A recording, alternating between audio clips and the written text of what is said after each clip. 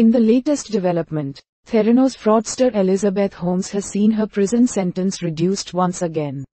The disgraced biotech company founder is now due to be released in August 2032.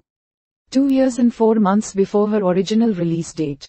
The decision to shorten Holmes' sentence comes after she had already seen it reduced from 11 to 8 years in prison in April. The Bureau of Prisons website states that she is now scheduled for release on August 16, 2032, from a federal women's prison camp in Bryan, Texas.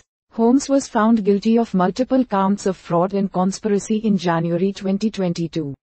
She was accused of misleading investors and patients about the capabilities of Theranos blood testing technology. The company, which was once valued at $9 billion, collapsed in 2018 after it was revealed that its technology did not work as advertised.